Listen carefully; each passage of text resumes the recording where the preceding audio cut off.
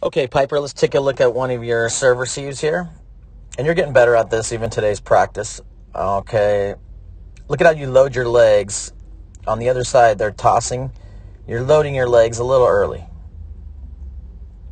It's okay, but then you're going to come up when you're getting your read and your push off. So it's a little kind of the opposite rhythm, you know.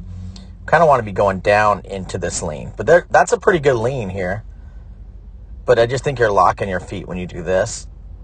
We just need, right after you get the read, you get a good lean. There you go. There's your split step. Remember the split step we were working on? It's pushing off your outside over your other foot. This little move right there. You're just coming up and doing it and losing your legs a little bit, you know, because then if we go down into it, we can push further. So here's the lean. And then right after this, we should have a platform extension and a 1-2 push through. So you do the 1-2 before and you go really far and close. Then you stop your feet, swing your arms into it, and the pass kind of yanks deep. It's not a bad pass, but it's deep in the court. Okay? Let's look at a pro. Below, the serve's going away from this on the girl on the other side. See how she sets her platform? She has spacing.